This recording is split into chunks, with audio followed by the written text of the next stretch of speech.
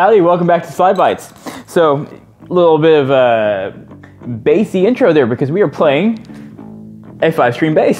So, this is the Ibanez GSR205, Gio Ibanez GSR205 5-string bass. So yeah, again, welcome back to SlydeBytes. I managed to pick this up. So if you saw my previous video on the Squier Jazzmaster, I actually managed to pick those two guitars up together for about $550 with shipping and tax. Not a bad deal. That's pretty close to what I call my budget, which is 500 bucks. So like, that's mostly what I'm going to be covering is, anything 500 and below, usually less because I'm like anyone else working full-time jobs to afford what I got. So yeah. And no one's helping me acquire any gear, by the way. Everything I have, I work a full-time job. My wife works a full-time job. We just buy what I get, and that is what it is. So, we'll see how long I can do this. So, guitar prices are not staying very stable right now.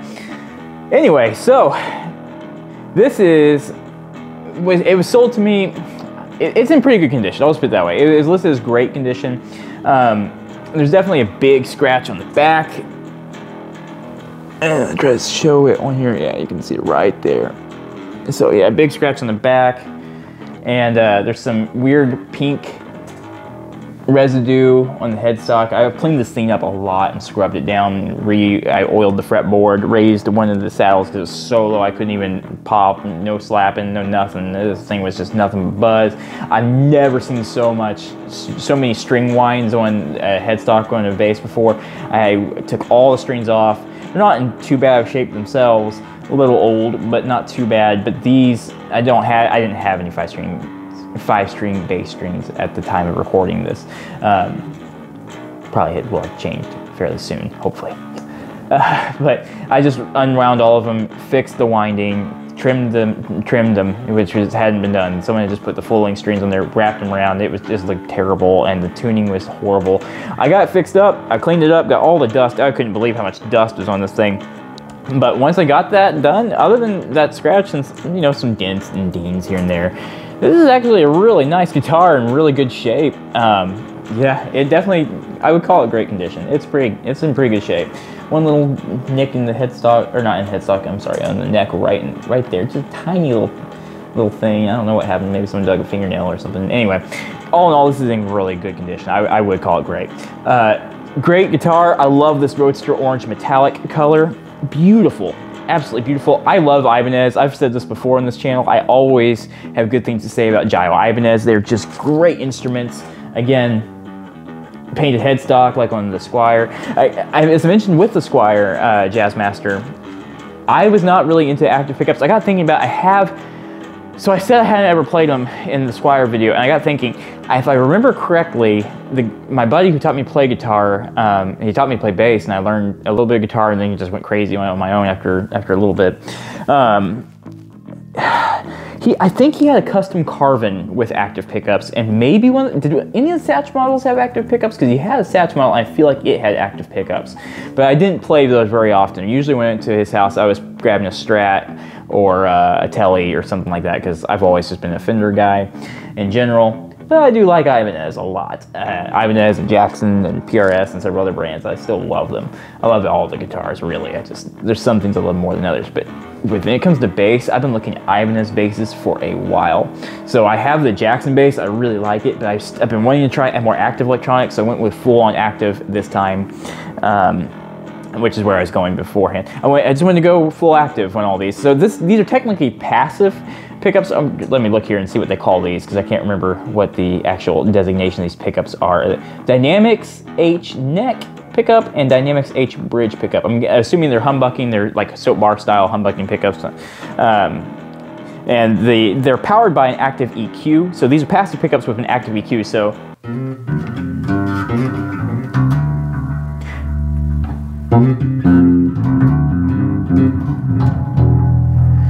So you definitely, let me show you where I was turning there. This knob right here, reorient. This knob right here is your Phat 2 EQ boost. So you can turn it on in different levels.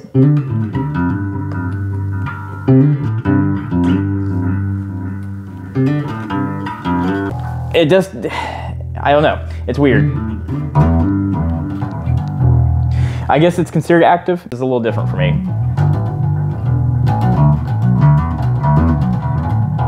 Sounds really good though. So that's with both pickups on. Let's just do the neck with full tone.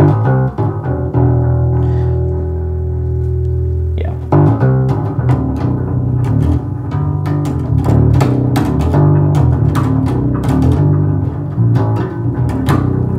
We're in standard 5-string bass tuning B, E, A, D, G. So let's roll the tone off.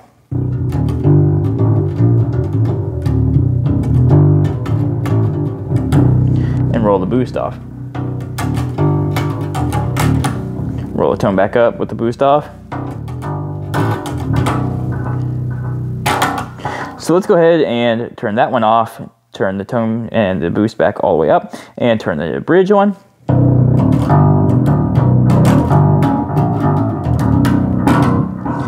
Woo! Turn that boost off.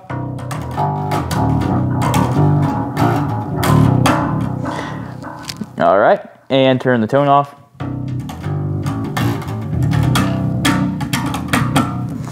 So definitely a lot happening with that Phat 2 EQ. I think it makes a huge difference. Yeah, I don't know if you can see that. I'm gonna show that real quick. That pink residue, I'm pretty sure someone had this on a hanger, and there's someone, it was either stand or a hanger that had rubberized pink things. You gotta be careful, or red, probably red rubber or something. You gotta be careful with that with headstocks, or headstocks, with guitar finishes on the neck too. You may not think it, but just your body might be safe with some things, but even your neck can be torn up by certain chemicals and stands. So you actually kind of gotta watch that. And with hangers especially, it really looks like a hanger was on this red rubber, and its coloration sank into the wood over time in a couple spots. Something to be aware of. Watch the neck too, unless you don't care. It doesn't affect anything, it's just weird. Weird looking to me anyway, but it gives it character. Anyway, I think the pickups sound great. This is, let me see, this is the B15 Bridge. It definitely has plenty of mass. I think the sustain is pretty good. When I do that, I hear this Breaking Benjamin album hanging up on the wall, shaking, rattling, and my floors are shaking. It sounds really good. I like this thing a lot. I did, so yeah, I raised the saddle so I could do some. But yeah, so this neck is really fast. It's 22 fret neck, a little weird to me. I'm not used to that. Usually I see 24 frets on bass, but it doesn't matter too much. It's a 34-inch scale length. So that's pretty good. I would call this probably a D-shaped neck. It's very fast. As soon as I was doing the unboxing and felt the neck, I was like, oh yeah, that's Ibanez. And you know, Gio makes pretty good instruments. I recommend them to people all the time, because if you want a great instrument that will be reliable and a good price, Gio is one of the best to go with. I love them, especially if you're a shredder and you like that style of guitar. They are awesome. Jatoba Fretboard, maple neck. Again, you see what all that looks like. There's where your battery is. The biggest flaw, right here, battery's right here.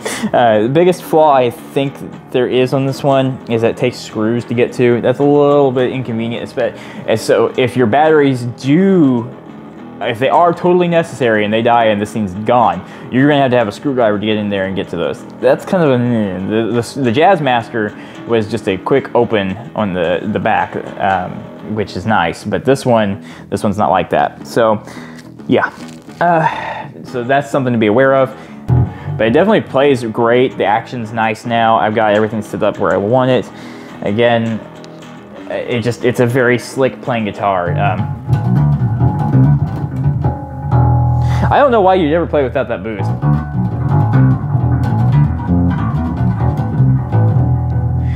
Yeah, I'll turn on the Ultra Metal for a second.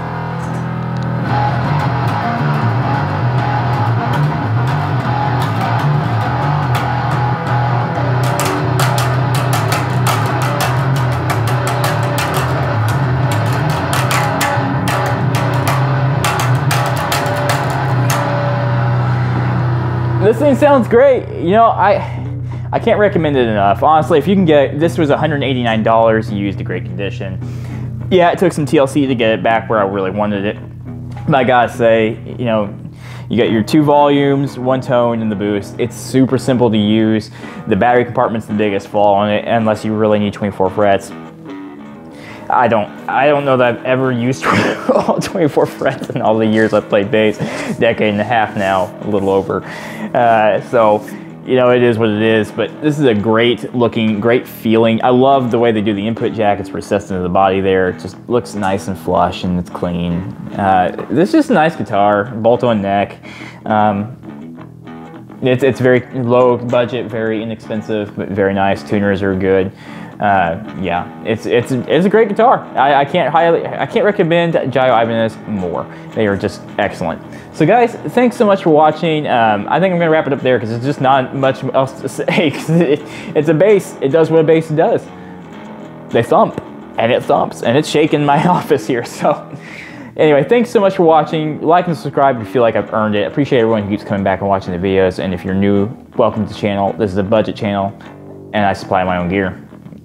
But that way I feel like you get the most honest outlook on things. So yeah, thanks so much for watching, and you know, check out my Instagram and my Twitter pages at SlydeBytes, because I'm posting original music content, things I make and play right over there. All instrumental. I don't sing. Lord have mercy, I don't sing. But you see pictures of the dogs and everything else on there too, and the fluffs, all the animals, cats and dogs.